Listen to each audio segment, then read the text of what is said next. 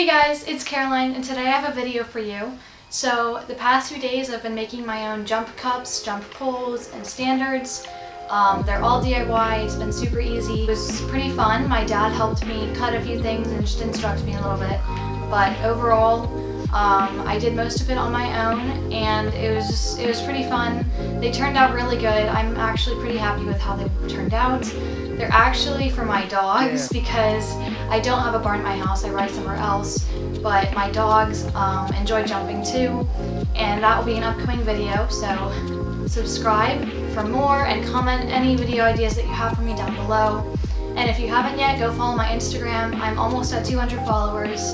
I post a few times a week there, and you get to hear more about my life and just like horse updates and stuff like that. So if you haven't, go do that, and I hope you enjoy. Let's get started.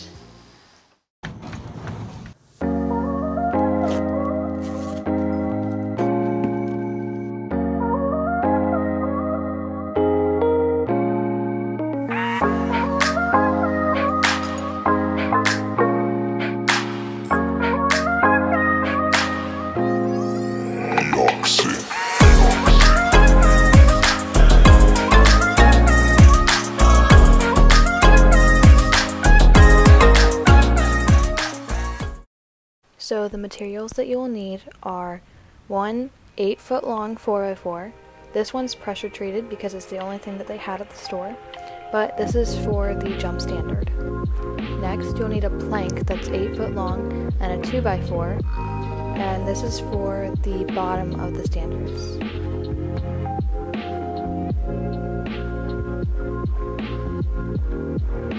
Next, you'll need a plumbing pipe that's 10 feet, or however long you want it to be, and this one is 1.5 inches around. Next, you'll need some outdoor paint. I got two different colors, a hunter green and a white, and they're both quart size. And then I got some brushes, and they're both 2 inches.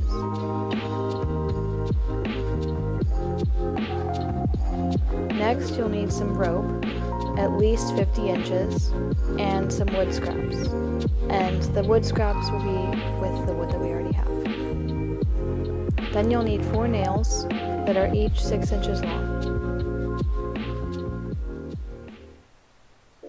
So first, I started out by measuring the plank, and mine was not exactly 8 feet long because I found it in my garage. So I found out how long each segment needed to be, and there should be 8 because each standard should have 4 on the bottom.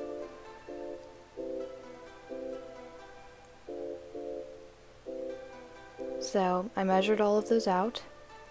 Next, I measured the 4x4, and this only has to be in 2 segments, so I just made one line down the middle,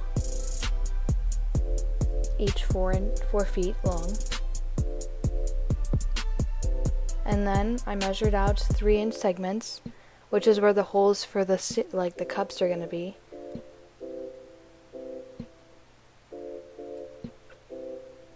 Next, I measured the pipe, and this was exactly 10 feet, and then I cut it right down the middle.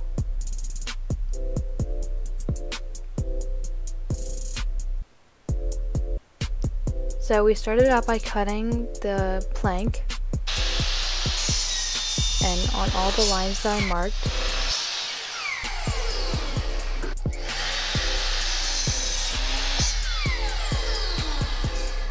and you want to be super careful with the saw, so I had my dad do it, and we had 8 segments.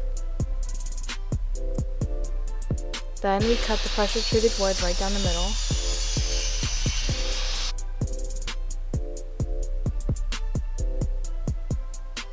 And then we cut the pipe, again, right down the middle.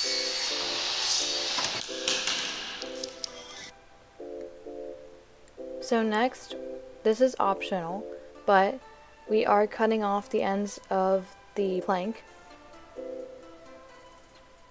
So we cut off a triangle on the end, and then we cut off 1.5 inches down the side of it.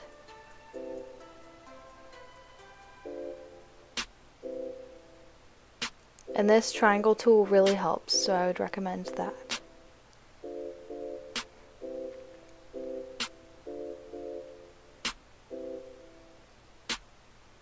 And after you're done, your line should look something like that.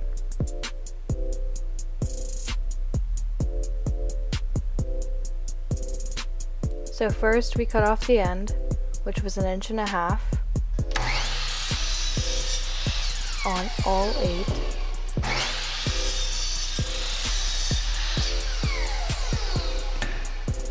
And save these for later because we will be using them.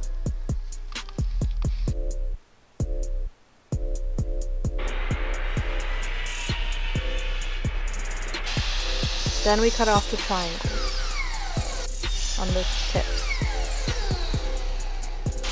So they should look like this.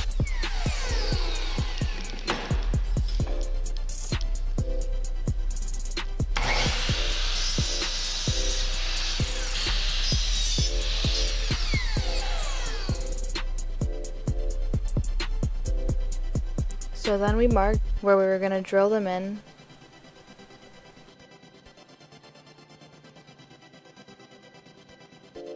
Then we pre-drilled them.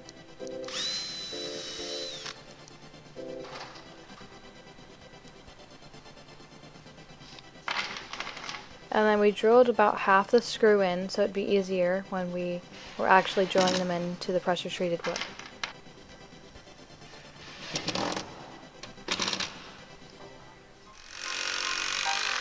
You have to make sure it's super lined up so that your standards aren't wobbly. There you go. But we drilled them in, and they should look something like this when they're lined up.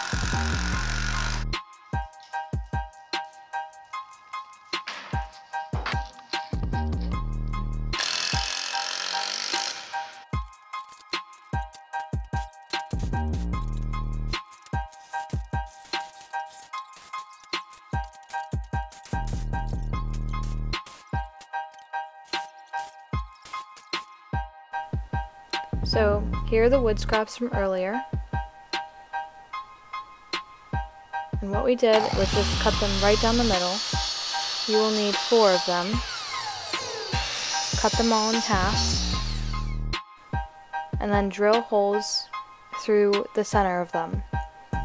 And then take your rope and string it through.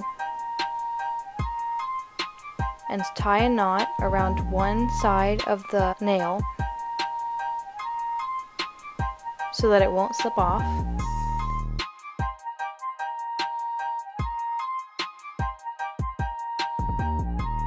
And then I sealed all the edges with the lighter. And then I made a slip knot around the other end of the nail. You'll see when I show it later. So we took this screwdriver next. So now I'm just drilling holes in all the holes and the marks that I made earlier. It does take a while because it takes a long time to get through the wood.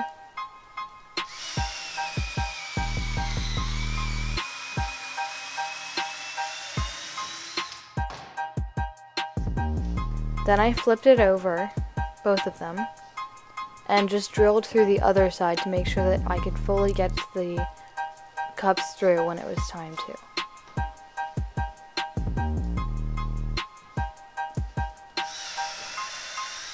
And you want your holes to be a little bit bigger than the nails so it's easy to get through.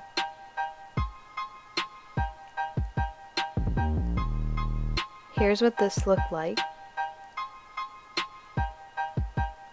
And then this is what your cups should look like. And I made 4 of them.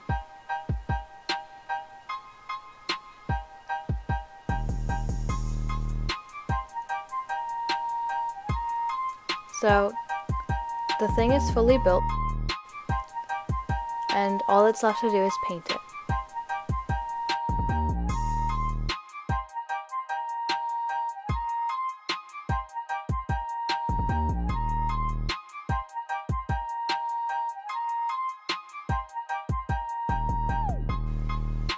For these, I was just kind of messy with it, but I painted the best that I could so that they were almost fully white. And we didn't have some painter's tape at the time, so I started to paint the poles, and I did a pattern that was 10 inches, and then 15, and then 20 in the middle, and then another 15, and then another 10. You'll see what I mean later. And my mom helped me when we painted the standards.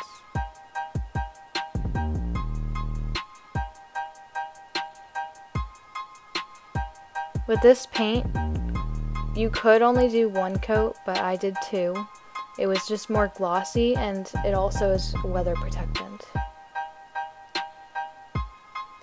And then I painted the whole entire bottom white, including the very bottom, because it makes it more weather protectant.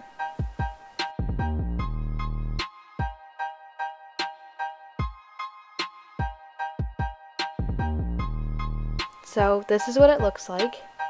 And you can see what I did with the poles, with the pattern of 10, 15, 20, 15, and then 10.